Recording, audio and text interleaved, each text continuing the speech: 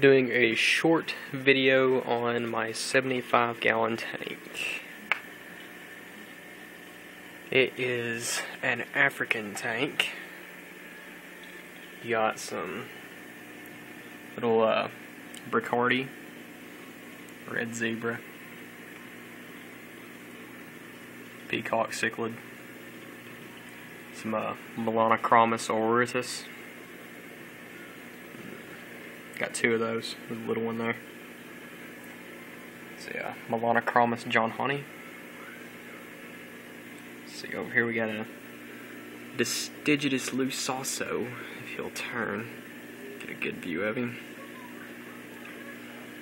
And these guys, there's four of these in here. They're a little young right now, but they're Dimitochromis compressissips. I ordered them. There's four of them.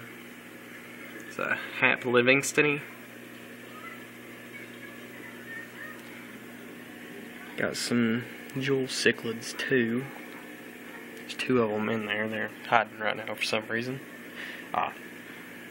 Two crebenses. Or no, yeah, crebenses. There's two of them. I don't know where the other one is. And up under that rock, you can probably see a little bit of one of my jewels. Another one's down here. There's also a Polyopterus delhaize in here somewhere. He's really good at hiding though. And then over here, if you can see up in there, let's see, I might turn on the light. There we go. It's a four-lined Pictus catfish.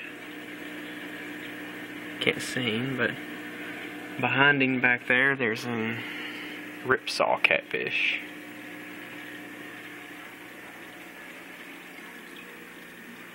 Like a 75-gallon. Like I said, a bristlenose Plecostomus albino in that log right there.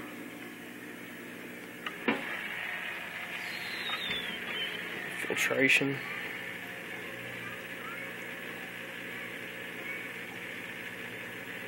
Some filter.